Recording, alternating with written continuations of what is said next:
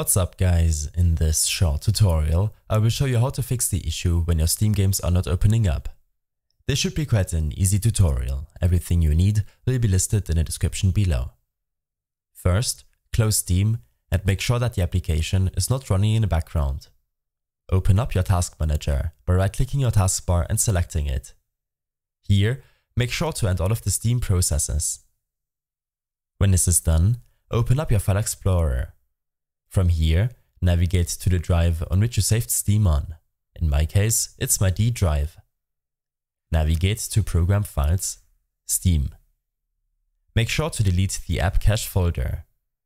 These are your Steam cached files, and this folder will be recreated once you run Steam again.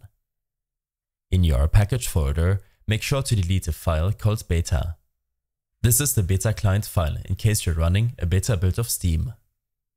When you're done, you can close your File Explorer and search for Steam in your taskbar search. Here, right-click the icon and select Open File Location. Right-click the Steam icon to get to its properties. In the Compatibility tab, make sure to run the program as an admin. Don't forget to apply your changes. In case nothing helped you out, then you will have to uninstall Steam and reinstall the application to a different drive. Search for Apps and Features to open up your Apps and Features System Settings window.